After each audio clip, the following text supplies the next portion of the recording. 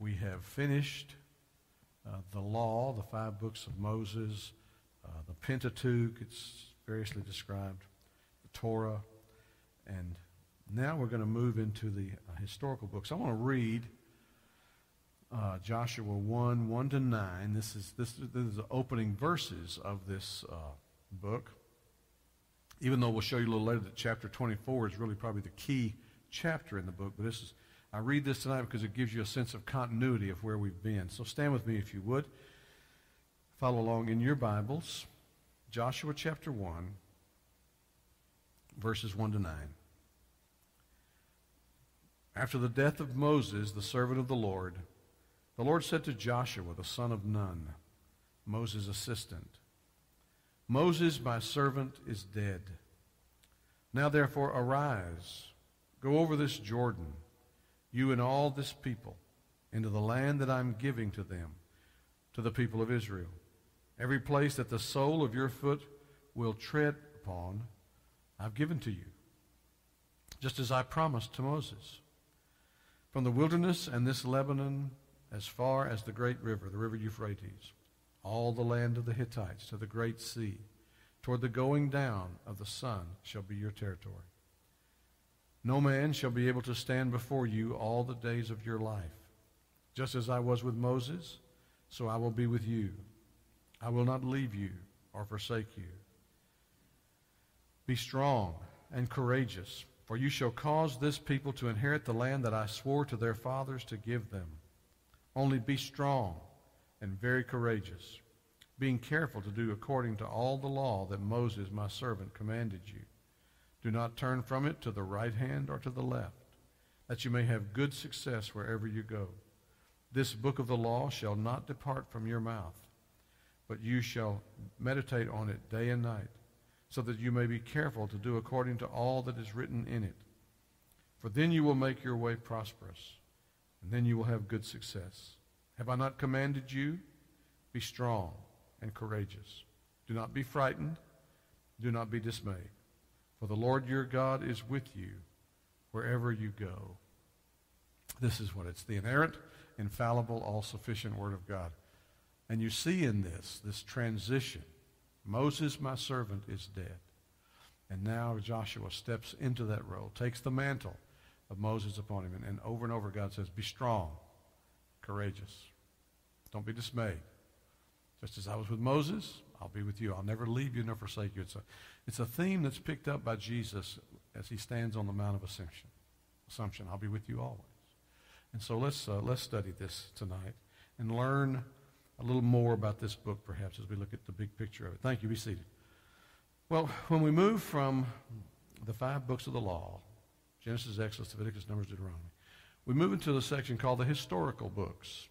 And so I'm going to give you just a brief intro to the historical books before we actually go into Joshua's overview. There are 12 historical books, and they really pick up where the story of Deuteronomy left off.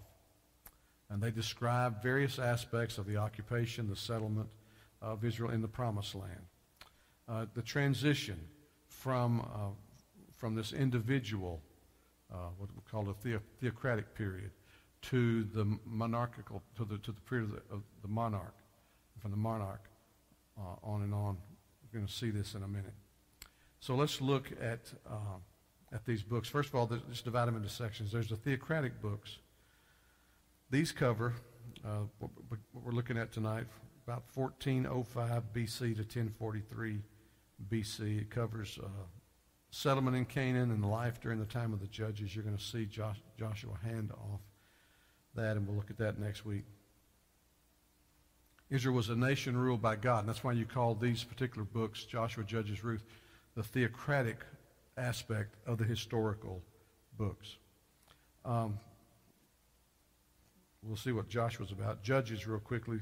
The disobedience of Judges stands in contrast to the faithful obedience found in Joshua. In fact, we'll tell you later that in all these historical books, Joshua is the only one where the nation does not experience a major failure in the part of leadership or in the part of the people. There's the one little episode with Achan, or Achan, as the folks at the Bible Project call him.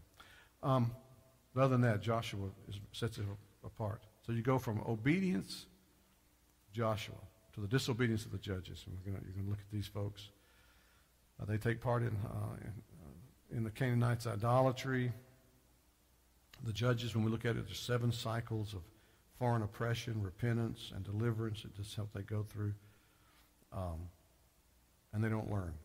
Ruth is a little book that kind of puts light on something called the law of levirate marriage, where the kinsman redeemer steps up and takes care of the kinsman who would otherwise be without help. And it's a powerful picture of Jesus, our kinsman redeemer.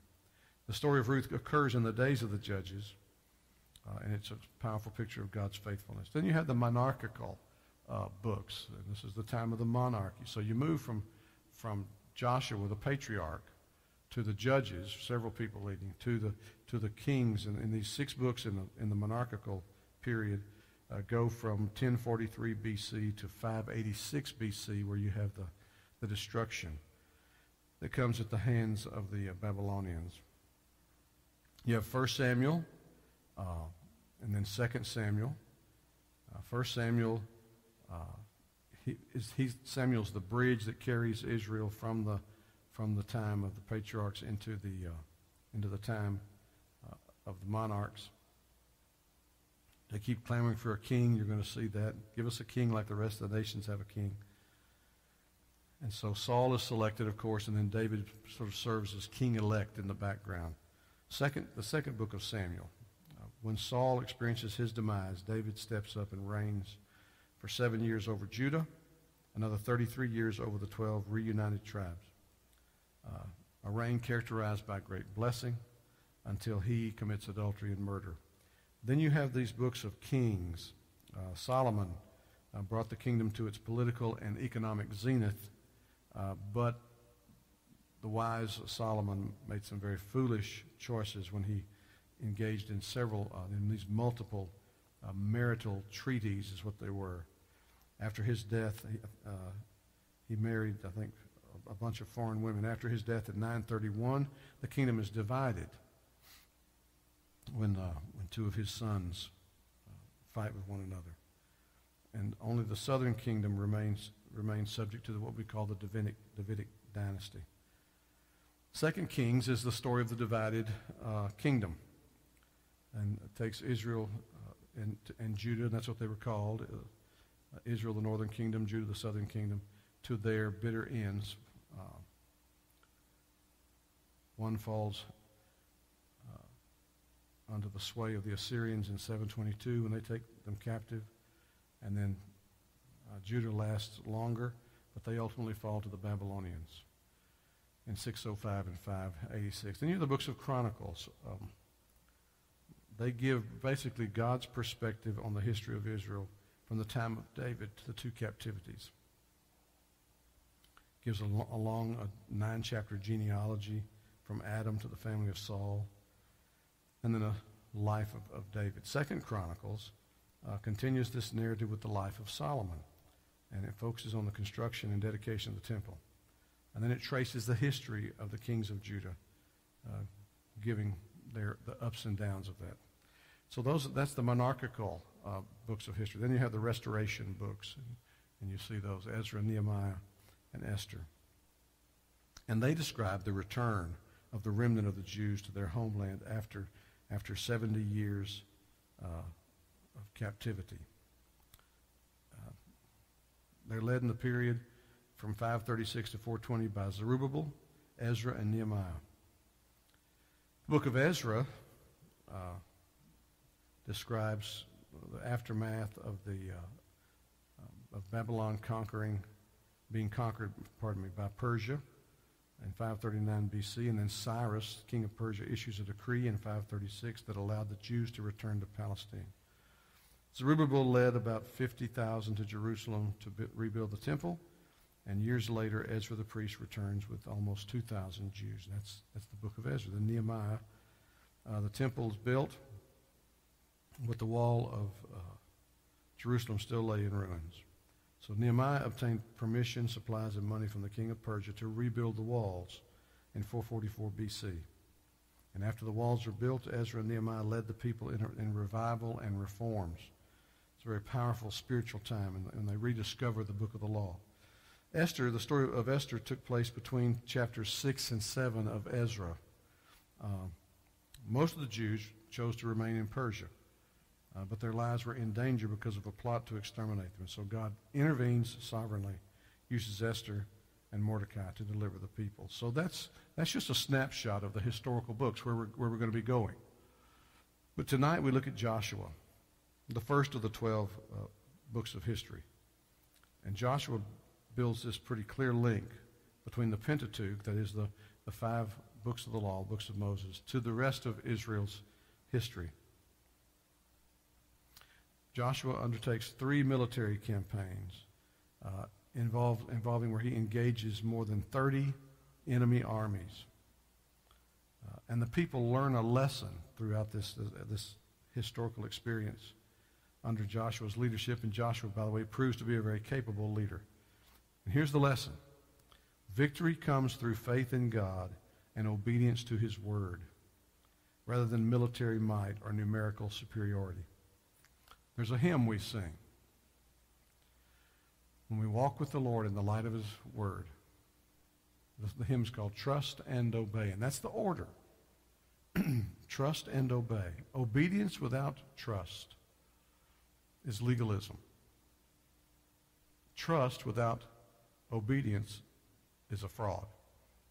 It's not real faith. And so this is the lesson, to trust and obey. The first half of Joshua describes the 7-year conquest of the land. The second half, chapters 13 to 24, relates the partitioning and settlement of the land among the 12 tribes. I want us to watch now the brief video from the Bible Project, which gives a summary of Joshua. Do a very good job with this, I believe.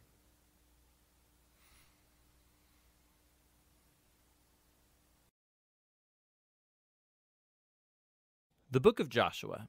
Let's back up and remember the story so far. So God chose Abraham, and then his family became the people of Israel, who are then enslaved down in Egypt. And so through Moses, God rescued Israel out of Egypt. He made a covenant with them at Mount Sinai, and he brought them through the wilderness. So Israel then camped outside the promised land, and Moses called them to obey God's commands so that they could show all the other nations what God is like. The book of Joshua picks up right after Moses has died, and Israel's ready to enter the land. So the story of Joshua is designed with 4 main movements. Joshua first leads Israel into the promised land, and then once they're there, they meet all this hostility from the Canaanites, and so they engage them in battle. Then after their victories, Joshua divides up the promised land as the inheritance for the 12 tribes, and then the book concludes with these final speeches that Joshua gives to the people. So let's dive in and we'll see how all of it flows together. The first section begins with Moses' death, and Joshua is appointed as Israel's new leader. And the author intentionally presents Joshua as a new Moses. So like Moses, Joshua calls the people to obey the Torah, which means the covenant commands that they were given at Mount Sinai. And then Joshua sends spies into the land, just as Moses did back in Numbers chapters 13 and 14, except it goes way better this time. In fact, even some Canaanites turn and follow the God of Israel. Joshua then leads all Israel across the Jordan River and into the land. Just like the sea parted for Moses in the Exodus, so here the river Jordan parts and the priests carry the Ark of the Covenant across, leading all Israel with them. Now, in chapter 5, the story transitions. So the people look back to their roots as God's covenant people, and so the new generation is circumcised and they celebrate their first Passover in the land. But then they turn and prepare to go forward. And Joshua has this crazy encounter with a mysterious warrior, who, it turns out, is the angelic commander of God's army. And Joshua asks, "Are you for us or are you for our enemies?" And the warrior responds, "Neither," which shows that the real question here is whether Joshua is on God's side. It makes clear that this whole story is not about Israel versus the Canaanites. Rather, this is God's battle, and Israel is going to play the role of spectators or sometimes supporters in God's plan. which leads to the next section. We find stories about all these conflicts that Israel had with different Canaanite groups. And the first part retells the story of 2 battles in detail, and that's followed by a series of short stories that condense years of battles into a few brief summaries. So the first 2 battles are against Jericho and then Ai, and they offer these contrasting portraits of God's faithfulness versus Israel's failure. At Jericho, Israel is to take a completely passive approach. So they let God's presence in the ark lead them around the city to music for 6 days. And just like Rahab turned to the God of Israel, maybe the people of Jericho would do the same, but they don't.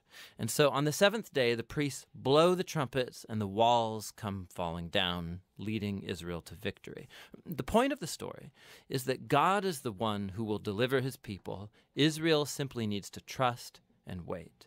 Now, the next story of the battle at Ai makes the opposite point. So there's this Israelite named Achan, and he steals from Jericho some of the devoted goods that were to belong to God alone, and then he lies about it. It's a pretty lame move after all that God has done for Israel.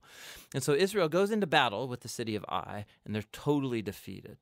And it's only after humble repentance and severely dealing with Achan's sin that Israel gains victory. And so together, these 2 stories, they're placed right up front to make an important point. If Israel is going to inherit the land, they have to be obedient and trust in God's commands. They don't get special treatment. Now, the second part of this section begins with the Gibeonites, a Canaanite people group, and they do just what Rahab did as they turn to follow the God of Israel and they make peace with Israel. This is in contrast to all of these other Canaanite kings who start to form alliances and coalitions, and they want to destroy Israel. So Israel engages them in battle, and they win by a landslide. And so this whole section concludes with this summary list of all of these victories won by Moses and then by Joshua. Now, let's stop for a second, because odds are that these stories and the violence in them, they're going to bother you. And if you're a follower of Jesus, you're bound to wonder, like, didn't Jesus say to love your enemies? Why is God declaring war here? So first, why the Canaanites? The main reasons are actually given earlier in the biblical story. It's that the culture of the Canaanites had become extremely morally corrupt, especially when it comes to sex. Go check out Leviticus chapter 18. And they also widely practiced child sacrifice. Go see Deuteronomy chapter 12. And so God didn't want these practices to influence Israel. The Canaanites had to go. Which raises the second question. Did God actually command the destruction of all the Canaanites, like a genocide? So at first glance, you look at the phrases used in these stories. They totally destroyed them. They left no survivor or anything that breathed. But when you look a second time more closely, you'll see that these phrases are clearly hyperbole and not literal. So go back to the original command about the Canaanites in Deuteronomy chapter 7. Israel is first told to drive out the Canaanites, but then to totally destroy them. And then that's followed by commands to not intermarry with them or enter into business deals with them. So you can't marry someone that you've destroyed. I think you get the point. The same idea applies to the stories in Joshua. Look closely. So for example, we're told in Joshua chapter 10 that Israel left no survivors in the cities of Hebron or Debir. But then later in chapter 15, we see these towns and they're still populated by Canaanites. And so what we're seeing is that Joshua fits in with other ancient battle accounts by using non-literal hyperbolic language as part of the narrative style.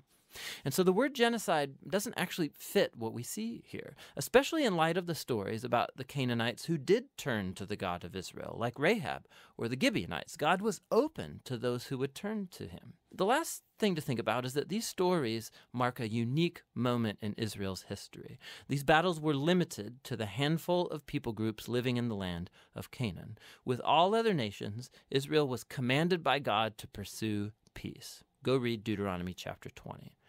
So the purpose of these battle stories was never to tell you, the reader, to go commit violence in God's name. Rather, they show God bringing his justice on human evil at a unique moment in history and how he delivered Israel from being annihilated by the Canaanites. Now, let's go back to the book's design. After years of battles, we see an aging Joshua, and he starts dividing up the land for the 12 tribes of Israel. And most of this section is like lists of boundary lines. And let's be honest, it's kind of boring. It's like reading a map that has no pictures. But for the Israelites, these lists were super important. This was the fulfillment of God's ancient promises to Abraham that his descendants would inherit the promised land. And so now it was all coming to pass right down to the detail, which leads to the final section. Joshua gives 2 speeches to the people that are very similar to the final speeches of Moses in Deuteronomy. Joshua reminds them of God's generosity, how he brought them into the land and rescued them from the Canaanites. And so he calls them to turn away from the Canaanite gods and be faithful to the covenant they made. If they do, it will lead to life and blessing in the land. But if they're unfaithful, Israel will call down on itself the same divine judgment that the Canaanites experienced. They'll be kicked off the land into exile. And so Joshua leaves Israel with a choice. What is Israel going to do? That's the big question that looms as the story ends, and that's the book of Joshua.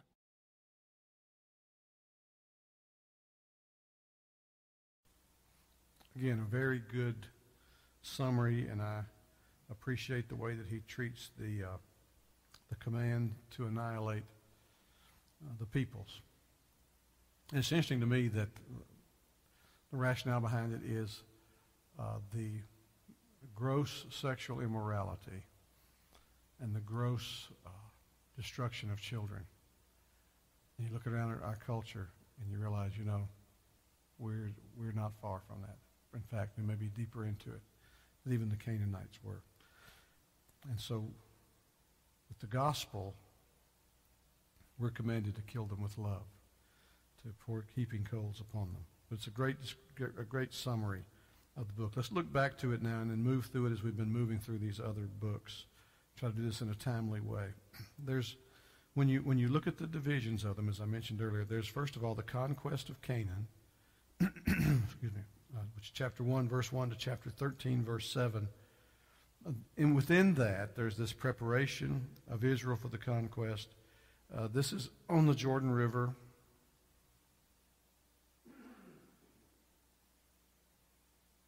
On the Jordan River for about a month in preparation. Then they actually go in and engage in the conquest of Canaan. This is about a 7-year venture. And so then there's the second section after you see this conquest of Canaan. And by the way, even once they've fought these wars for 7 years, there's still, as you can imagine, pockets of resistance, still places they have to go. They've essentially, in 7 years, conquered Canaan, conquered the promised land. And then there's settlement in Canaan, which takes place from chapter 13, verse 8, to the end of the book. That's about an 18-year process. And there's 2.5 tribes east of Jordan and 9.5 tribes west of Jordan. I want to speak to that real quickly. You know the 12 tribes. You know the names of the 12 tribes. When you get to this place with the new generation coming up, you have Joseph was one of the 12 sons. And within the family of Joseph, there's this tribe of Manasseh and the tribe of Ephraim. And so I'm just telling you that if you're reading through this and you don't see the name of Joseph, Manasseh and Ephraim take Joseph's place, okay, as his sons. Manasseh is broken into 2 parts. So you'll read the half tribe of Manasseh. And this particular tribe, half of them wanted to stay on the east of Jordan, along with Reuben and Gad, 2 of the tribes. And so they were granted permission by God through Moses to stay on the east side of the Jordan. And then the other half tribe of Manasseh went in with the 9.5. So you have the Jordan actually, it's called the Transjordan area, is actually encompassed, and this half tribe of Manasseh. I've read about it. We studied this in seminary. I've never found a completely satisfactory answer as to why they split up like they did. But that's the reasoning behind it. So you got the 12 tribes, 9.5 that go in to conquer, 2.5 that stay on the east side. And it could be, one fellow speculated, for protection purposes as the rest went in, that they would not find themselves ambushed from behind. Now, in this settlement in the east of Jordan, that takes place in chapter 13. Settlement west of Jordan, 14 to 1951. And then the religious community, the Levites, are settled in. And then there's these conditions given. Also, Caleb is given an inheritance for his faithfulness. So now let's move quickly to just the title. The title Joshua in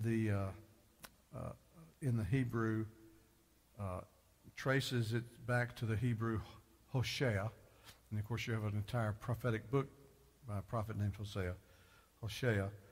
Moses takes this Hosea of Nun, Joshua the son of Nun, changes it to Yehoshua. Hosea means salvation. Yehoshua means Yahweh is salvation. So Moses changes his name to this. And then sometimes he's called Yeshua. And Yeshua in the Hebrew is the Hebrew equivalent of the Greek Jesus and even of the Latin Josue. So Jesus, the name Jesus in the Greek, Jesus, derives directly from Joshua. Joshua is definitely a type of Christ, and we're going to see how that fleshes itself out. His name, one writer said, his name is symbolic of the fact that although he is the leader of the Israelite nation during the conquest, the Lord is the conqueror, salvation. Yahweh is salvation. It's the theme of the prophet Jonah. In Jonah, when we get there, salvation is of the Lord. That's what Jonah learned when he was faced with his disobedience and rebuked for it and then recovered. And so the Lord is the conqueror. Joshua is the accepted author of this, with a couple of exceptions toward the end. But I just will touch on a couple of things, just real quickly, if I can find that. We'll get to that later. Some passages where it's told that he wrote some things down. He wrote on stone. He wrote the words of this book. He wrote of the settings. I've already told you about the date of it and the setting when it took place. We want to move to the theme and the purpose of it. The theme of Joshua is Israel's possession of the promised land, enjoying God's blessings through the obedience of faith. They finally get to experience the fulfillment of the promise made to Abraham. You'll be as numberless as the stars in the sky, as the sands upon the seashore. I will give you this land to inherit. It'll be your land. You'll be my people. And the book of Joshua documents this conquest of Canaan by the Israelites under his leadership. Theologically, Joshua teaches that victory and blessing come through obedience and trust in God. And you heard that in the video theme, and I mentioned it earlier. Victory and blessing come through trusting and obeying God. And you hear this warning. You heard it from Moses.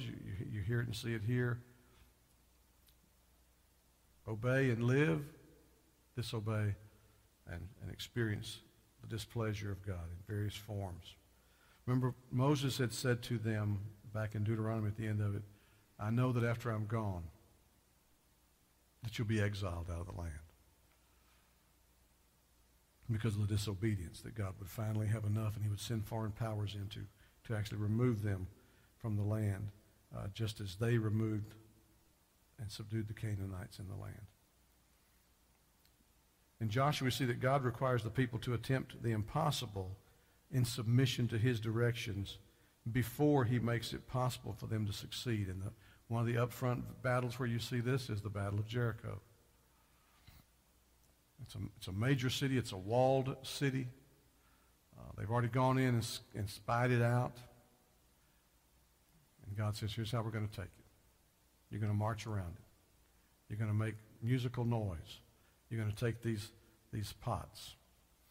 And when I give the command on the seventh day, you're going to blast the trumpet, shatter the pots, which makes no sense to people that have been trained militarily. And so you see that in Joshua. God requires people to attempt the impossible in submission to his directions before he made it possible for them to succeed. Just fast forward, 1791, 92, William Carey preaches his great message. And people get the title wrong when you listen to him. Many people you hear talking about William Carey say, expect great things from God, attempt great things for God. That's backward. William Carey's message was attempt great things for God, expect great things from God. And it's that same principle that's coming out of Israel's journey as recorded in the book of Joshua. The book emphasizes God's covenant faithfulness to his promises regarding a land for Israel and his holiness in bringing judgment upon the immoral Canaanites. Some keys to Joshua. The key word, if you're looking for a word, you ought to know it by now. It's conquest or conquer. And the verses would be Joshua 1:8 and 11:23. I'll just cite 1:8 again. I read it earlier. This book of the law shall not depart from your mouth. And when he says that, he's not saying that Joshua shall not speak it to the people. What he's saying, the emphasis is on depart. It shall not leave you. And tragically, along the way, it does leave the people, where they actually rediscover the law, rediscover when they're rebuilding the walls in the days of Nehemiah. It shall not depart out of your mouth, but you shall meditate on it day and night. There's that L, the listen. Learn to listen to the Lord. You read the book of the law. You meditate on it. You let it speak to you, so that you may be careful to do according to all that is written in it. For then you will make your way prosperous, and then you will have good success. The psalmist would say, your word is a lamp unto my feet, a light unto my path. I'll hide its word in my heart, that I may not sin against you.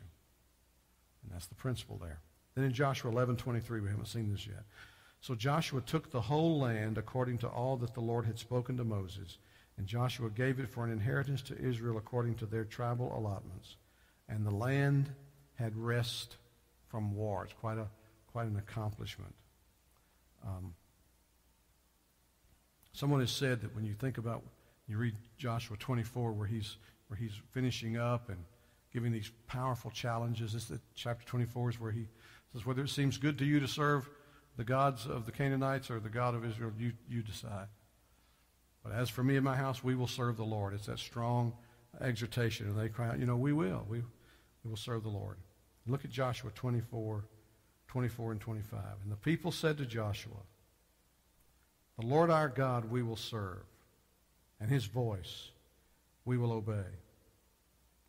So Joshua made a covenant with the people that day and put in place statutes and rules for them at Shechem. When Joshua went into the land, one writer has observed that he proved to be a pretty brilliant military commander. When they went into Canaan, he fought right up the middle of Canaan and defeated the peoples there across the boundaries. And when he did that, he divided the Canaanites into a northern sector and a southern sector. And he carried the rest of his battles that way. And he cut them off so that they could never really unite to come against him. And so it's quite a brilliant strategy. And you see him as the conqueror. So now how is he a type of Christ? Well, I mean, when you watched the video a while ago, he's a new Moses. And we talked about how Moses, in so many ways, was a type of Christ.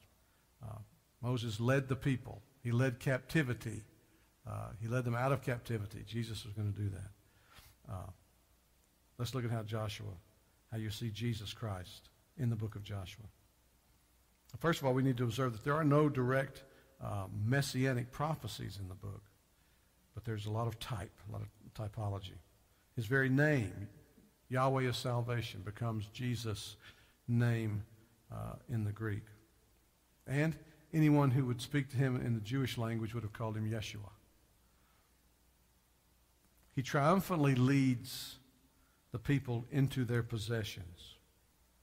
And as much as he does that, he foreshadows the one who Hebrews 2:10, if you want to look there, the Hebrew writer says, it's fitting that he, for whom and by whom all things exist, in other words, Jesus the Creator, in bringing many sons to glory, should make the founder of their salvation perfect through suffering. So he brought many sons. He brought the people into the promised land, to the glory of the fulfillment of God's promise there. He's the triumphant, Joshua's the triumphant commander.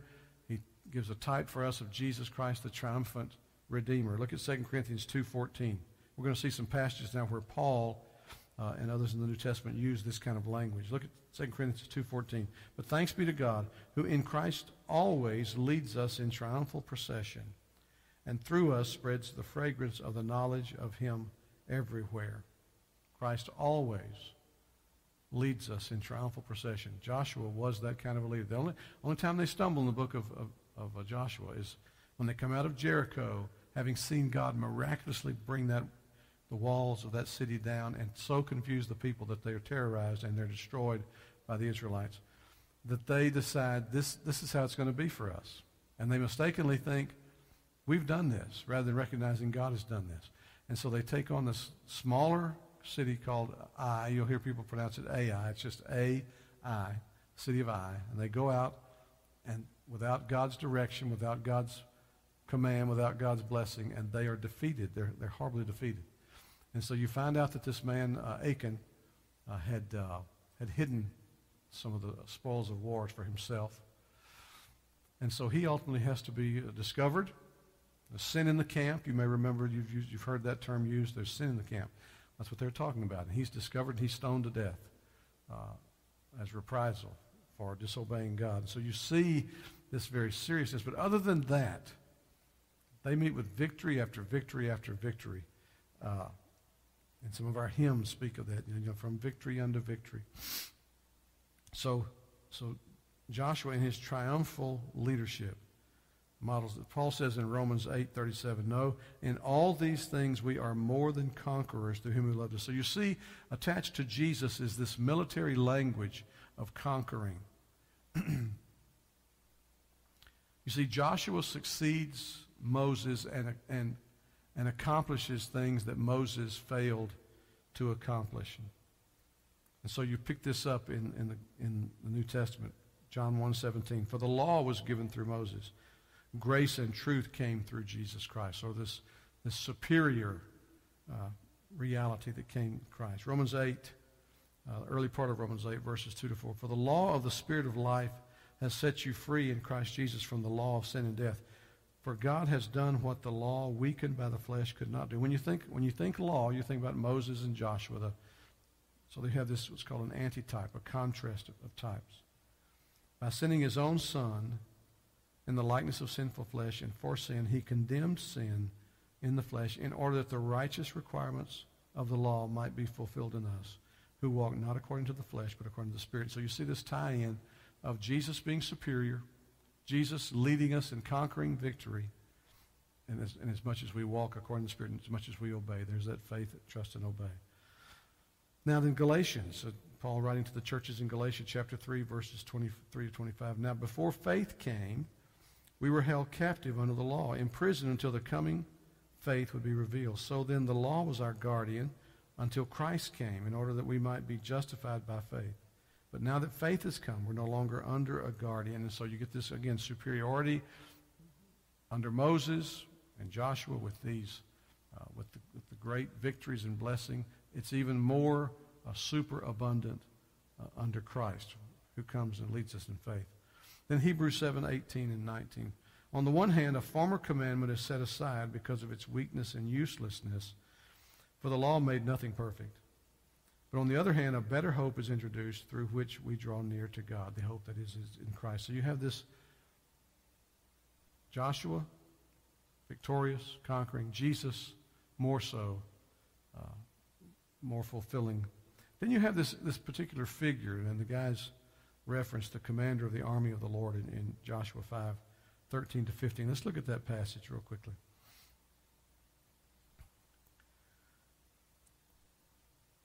When Joshua was by Jericho, he lifted up his eyes and looked, and behold, a man was standing before him with his sword drawn in his hand. Joshua went to him and said to him, Are you for us or for our adversaries? And he said, No, but I am the commander of the army of the Lord. Now I have come." Joshua fell on his face to the earth and worshipped, and said to him, "What does my Lord say to his servant?"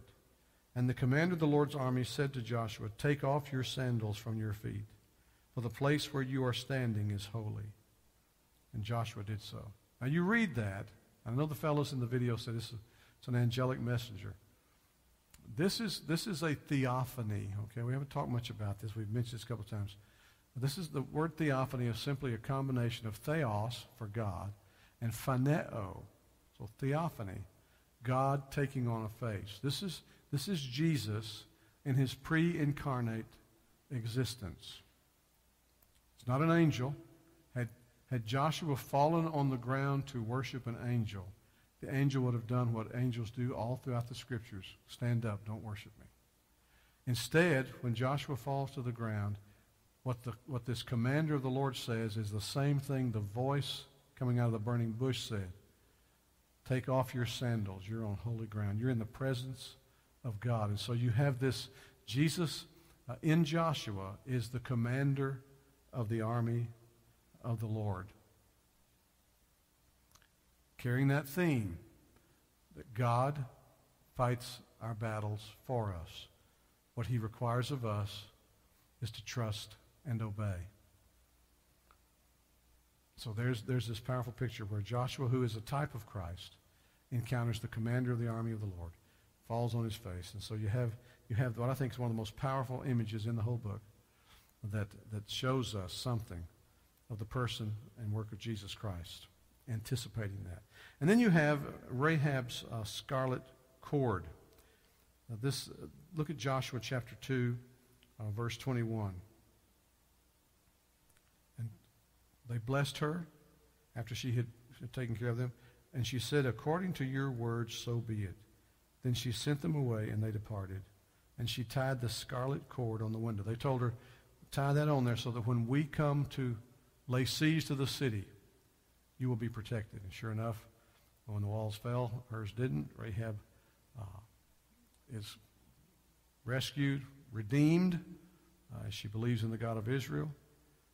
This picture, this image of scarlet thread, look at Hebrews 9:19 to 22. It's a symbol of the covenant, of the blood of the covenant.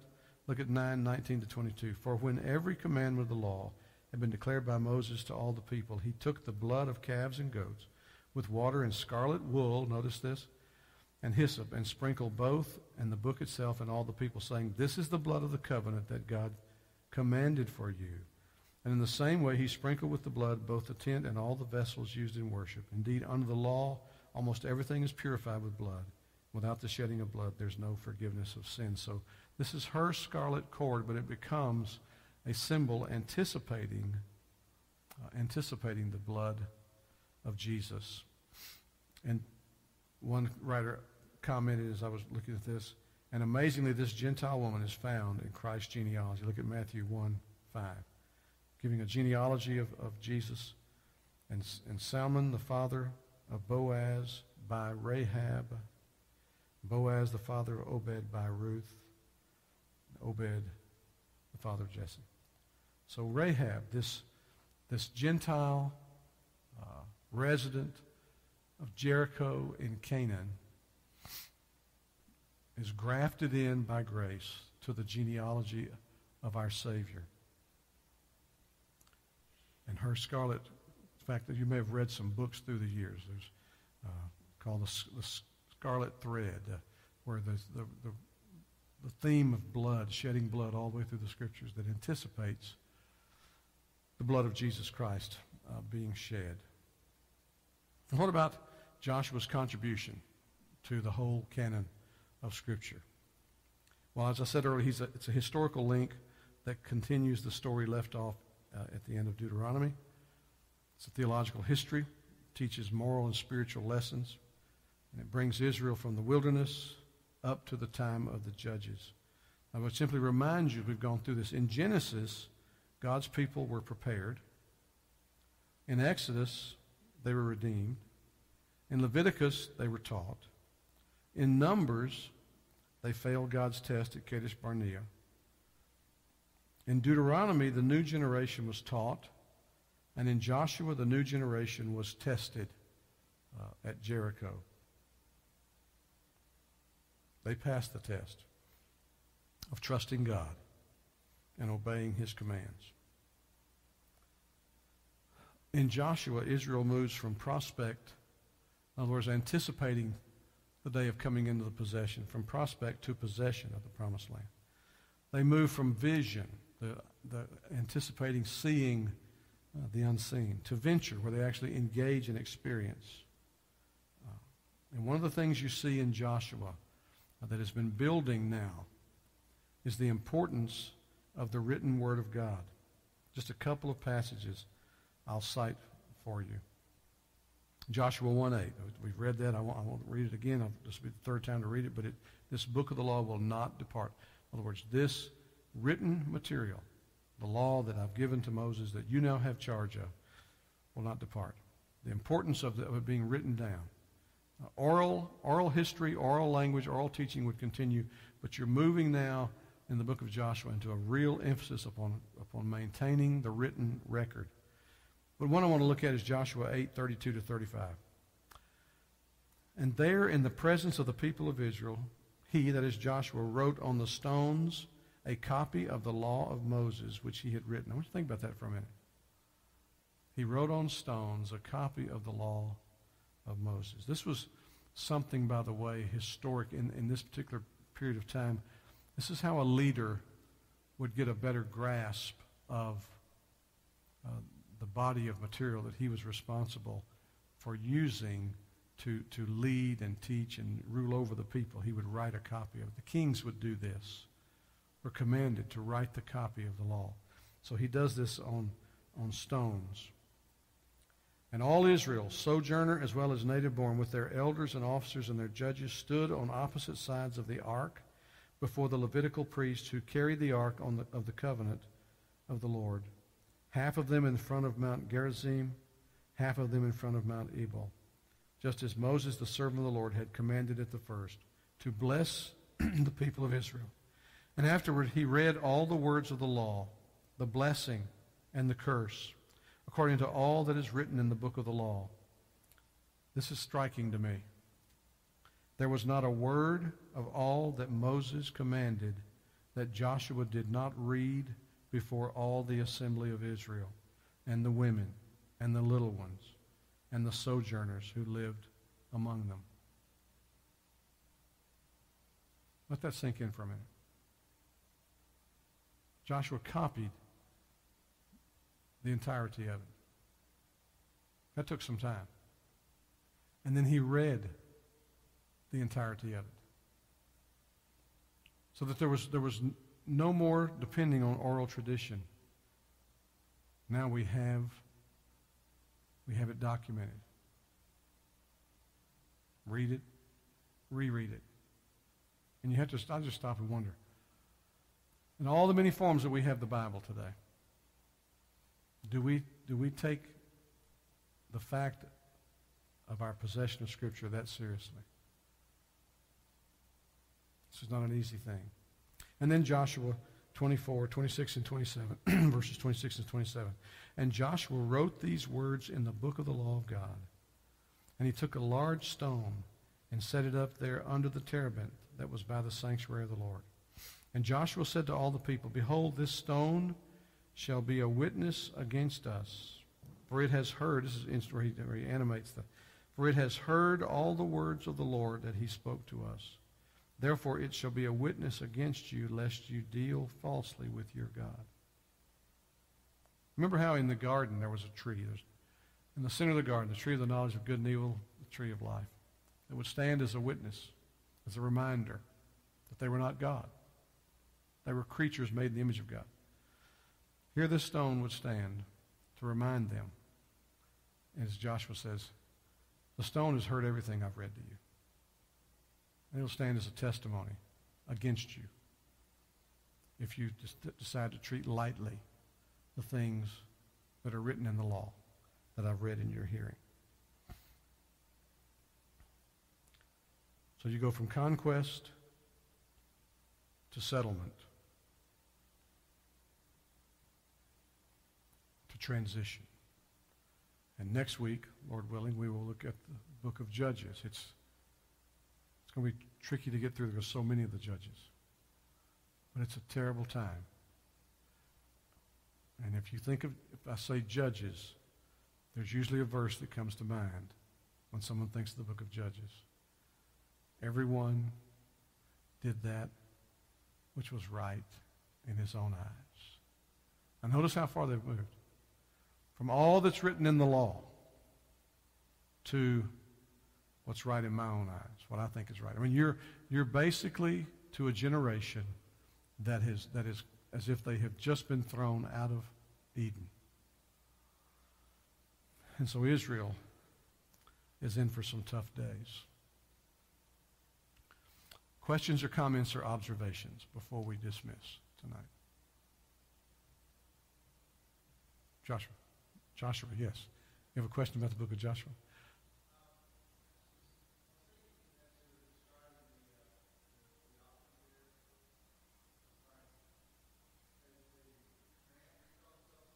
Commander of the army of the Lord, yes.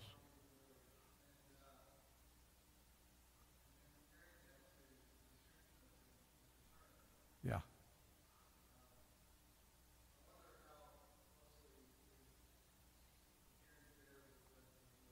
Yeah, that's a good question. How closely in appearance?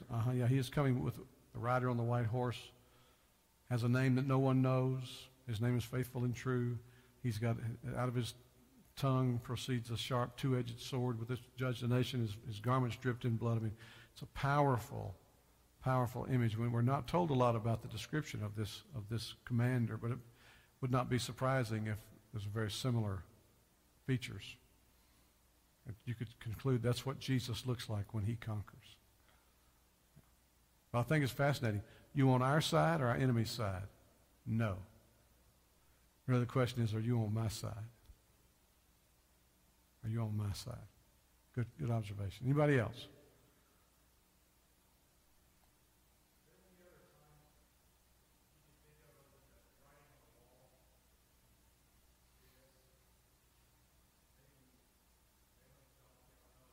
He speaks. Mm-hmm. Where he takes on, yes. If you go back when Abraham has three messengers, two of them go on to destroy Sodom and Gomorrah, one stays behind, and Abraham treats him in a very special way. We believe that's a theophany. Then when you have Hananiah, Azariah, and Mishael in the fiery furnace, there's a fourth, like a son of God in there. And then there's another one where one called Joshua the high priest, I think it's in one of the prophets, comes on the clouds, appearing a theophany. And then the Ancient of Days comes, I think in Ezekiel, another theophany. Yeah, trying to think real quickly.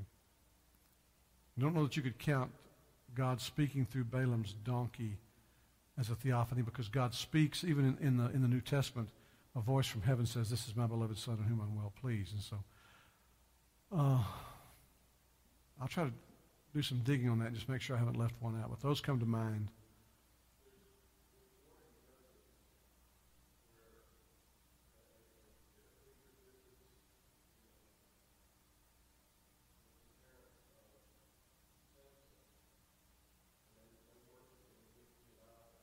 That's right. Mm-hmm. That's good. So in Judges, we'll take a look at that next week then. Great. Thanks, Jason. Anybody else?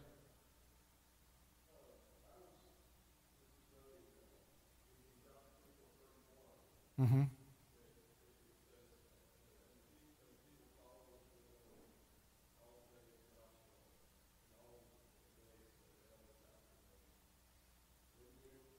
Yeah. And I think what you're seeing there, the people follow the Lord. Simply as long as, particularly in Joshua's era and following, as long as there were leaders who were leading them in the way of the Lord, they were following. The problem comes when the judges move away from that, when they don't embrace the written record of the law, when they don't take seriously the trust and obey, trust God and obey. So yeah, it seems to be something of a contradiction is too strong, but it's saying some different things there. And it really is, it's about the leaders following God and the people following their leaders. Paul says in Corinthians, follow me as I follow Christ, or imitate me as I imitate Christ. And whereas with Moses' day, you had Moses who followed the Lord, but the people who grumbled and complained were not. Go ahead.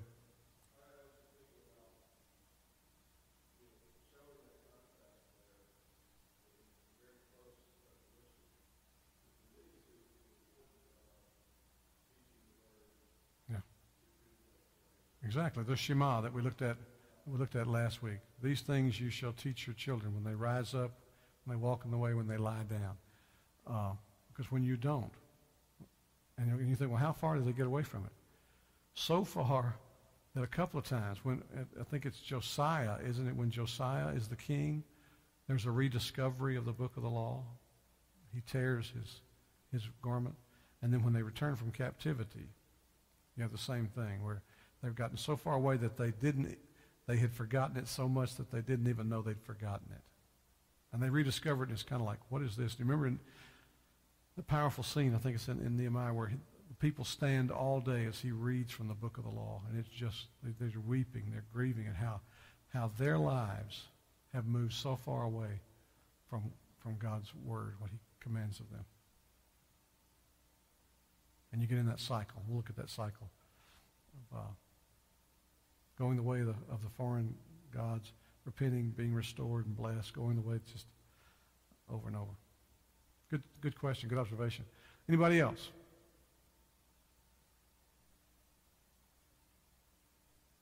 Let's pray.